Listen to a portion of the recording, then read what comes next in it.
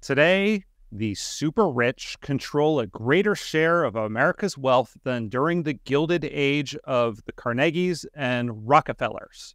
Those are the words of Gabriel Zucman in a recent New York Times opinion piece entitled, "It's Time to Tax the Billionaires." Zucman is an economist at the Paris School of Economics and UC Berkeley and a frequent collaborator with superstar economist Thomas Piketty, author of the extremely influential book on wealth inequality capital in the 21st century. But hold on a second. Today's guest, Phil Magness, says the work of Piketty and his circle of inequality-obsessed colleagues is deeply flawed and sometimes outright deceptive. Let us start by looking at this first claim made by Zucman in the New York Times. Let me bring that. So this graph purports to show the effective tax rate for the 400 richest Americans plummeting from 56% in 1960 to 23% in 2018, which incredibly appears lower than the 24% effective tax rate on the bottom half of income earners. So in other words, the poorest Americans are paying more of a larger share of their income in taxes than are the richest. And you say this is misleading. Why? Absolutely. Well, this chart, which was tweeted all over the world and celebrated by Elizabeth Warren, pushed out by Gabriel Zucman, basically manipulates the numbers to get the results that he wanted. And they do this through two ways. That top line that you see there that purports to be the rate that the wealthiest earners are taxed at, the billionaires, 400 richest Americans. They actually suppress that rate by reallocating the share of corporate taxation to the wealthiest shareholders, which is a very unconventional way of handling corporate tax incidents. What that does is it suppresses the rate that they actually pay, at least in appearance, over time. And in the meantime, for the bottom half, the lower income earners, they actually exclude intentional tax credits like the earned income tax credit and child tax credit that benefit poor people by basically giving them a tax break. And it turns out if you take out the tax breaks that they have, well, shocker, their rate goes up. So basically these two statistics are inaccurate, unrepresentative of reality, and yet they're being touted as a basis for tax policy.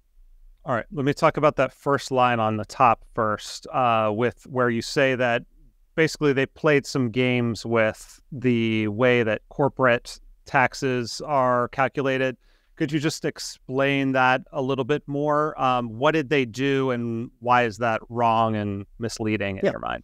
Well, if you look at corporate tax rates over time, they've generally gone in a downward trend. You go back to the mid-century, 1950s and 1960s, corporations are taxed at a higher rate, as are personal incomes.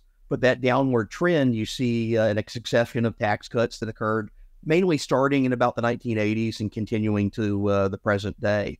And what it's done is it's reduced the rate on taxes that corporations pay. Now, how do you allocate the burden of corporate taxation to people? This is a tricky and very complex area of economics called tax incidence economics. And we have a robust literature going back to the 1960s that say the people that actually end up paying or shouldering the burden of corporate taxation are not necessarily the direct shareholders themselves. Shareholders do pay some of the burden of it, but it also allocates onto other sectors of the economy through the distortive effects of taxation. So there's several studies that have shown, for example, that workers, laborers, incur some of the incidents of corporate taxation, whether they own the shares of the company or not. Some of it also spills over in very complex ways onto competitors. And when you do these adjustments, you do tax incidence calculations for corporate taxation, you have to impose a set of assumptions upon how you want to allocate those numbers. Well, Zucman and his colleague, Thomas Piketty and Emmanuel Saez, used to follow the economic literature pretty strictly on this. Very conventional literature where they'd allocate a share to corporate tax to corporate shareholders, but they'd also allocate portions of it to some of these other people that incur incidents, and you get a really even distribution of the way that corporate tax incidents is incurred, basically spread across different sectors of the economy that economists have theorized. Well, what they did when they produced this new chart is they engaged in what I would call outright statistical trickery. they only assigned corporate tax incidents to the physical shareholders, which happen to be the rich, happen to be the wealthy. Wealthy Americans owned a larger share of corporate shares, basically, than any other American. And as a result of that, it tilts the entire trajectory of this upper line. So basically now it follows the succession of corporate tax rate cuts, whereas previously, if you actually distributed the incidents in a realistic way, it would be much more flat, much more level. Why didn't they use the same methods that would be in keeping with the methods they used to use 10, 20 years ago? Well, that's the trick. I argue that Zucman tried to pull an academic sleight of hand. That's a really big accusation. It is, and I think the evidence is there for it. So if we go back to 2018, Zucman and his colleagues published an article in the Quarterly Journal of Economics, which is a really well-regarded, high-end academic venue. And this article used conventional allocations of corporate tax incidents. They followed Arnold Harberger's approach that goes all the way back to the 1960s and has been updated by some subsequent literature. But it was a very standard way. And they state this outright in the article, that we are following the conventions of the field in the way we allocate corporate tax incidents. Well, this gave them a result that was at odds with their political story. Because remember, they're claiming that tax cuts in the 1980s to the present have caused inequality to soar. But when you looked at the results, and you can see the chart there, I pulled this directly out of their data set, the incidence of taxation, the effective tax rate on the rich, so this is corporate taxes, this is income taxes, this is everything that they could measure, between 1962 and roughly today. So they took this all the way up to the mid-2010s, which is the data they had at the time. Now, this is the top 2014. Yeah, top 0.001% of earners. This is roughly 1,200 to 1,400 tax filers. So the billionaires, it's the elite of the elite. And you can see the tax rate over time. In 1962, the effective tax rate on the ultra wealthy was about 44%. We'll go all the way forward to 2014. Where is it? It's just over 40%. So it had gone down, and of course, there's some fluctuations over time that have to do with business cycles and some other events, but it had gone down by basically about 4 percentage points since the 1960s. That story does not fit their narrative about inequality. So their narrative, in short, is inequality has, massively increased over the decades that we were just reviewing. And in part, that's due to the slashing of taxes on the rich. And you're saying, wait a second, no, using their own methods that they used to use to calculate this, we're seeing a very, very similar, very consistent tax burden from the 60s until basically today. Exactly. Okay. It's very slightly gone down, and this comes from streamlining the tax code, but the wealthy are still shouldering far and away the largest share of the tax burden.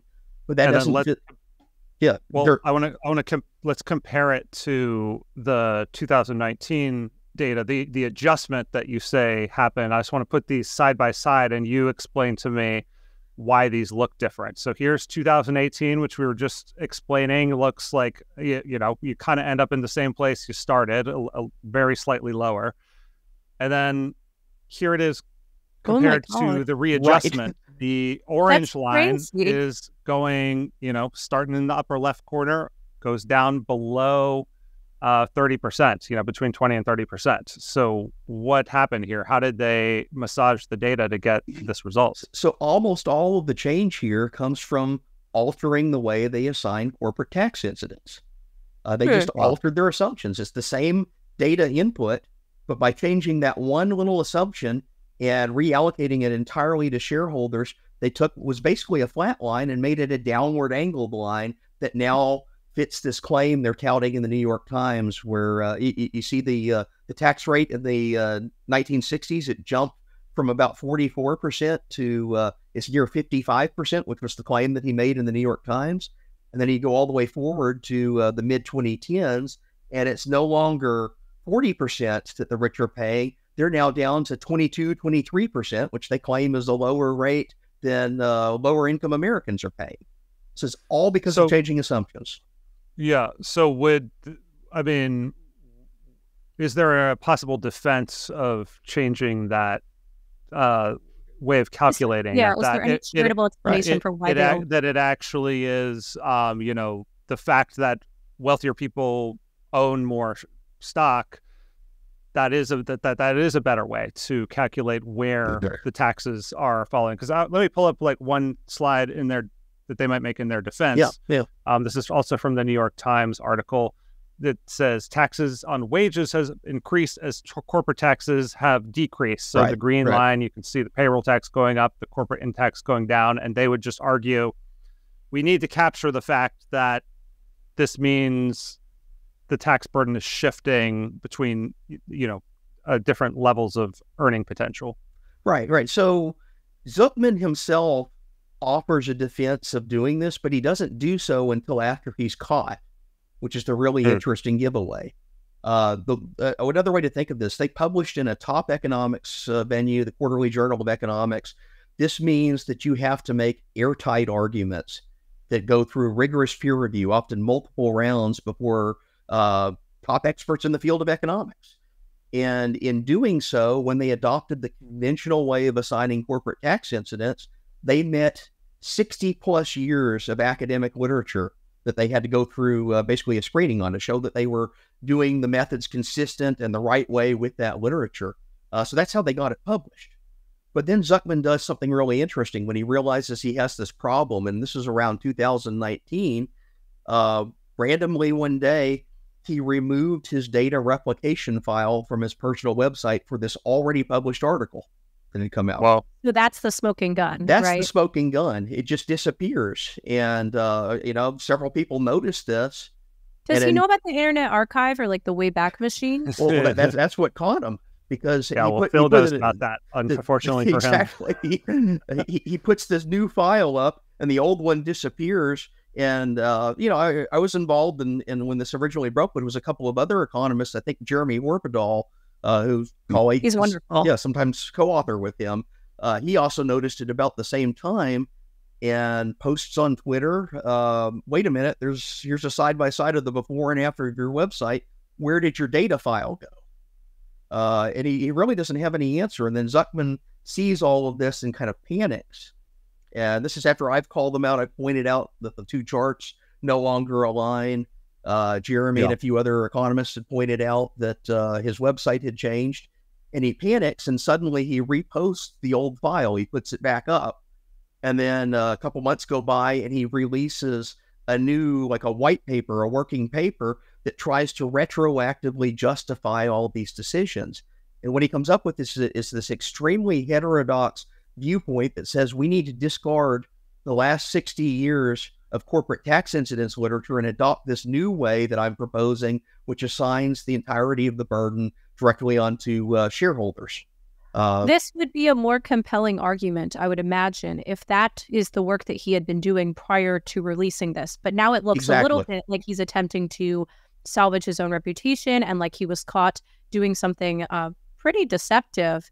He was caught in this, web of deceit, and now he's trying to figure out a way to retrofit the data onto a new narrative. But it's like, well, wait a second.